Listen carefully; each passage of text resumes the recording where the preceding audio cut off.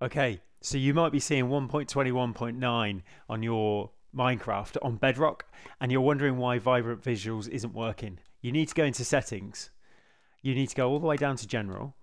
Sorry, not general, video.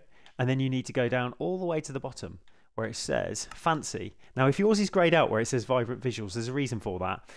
Probably because you're using a global resource, which needs to get turned off, which is actions and stuff in my case. So we deactivate that.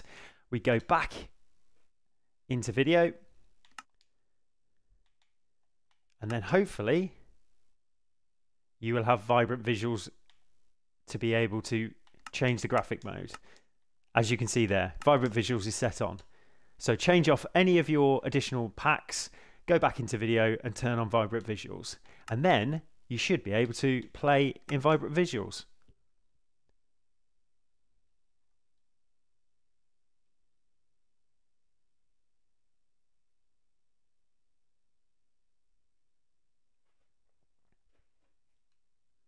And there you see, that is Vibrant Visuals.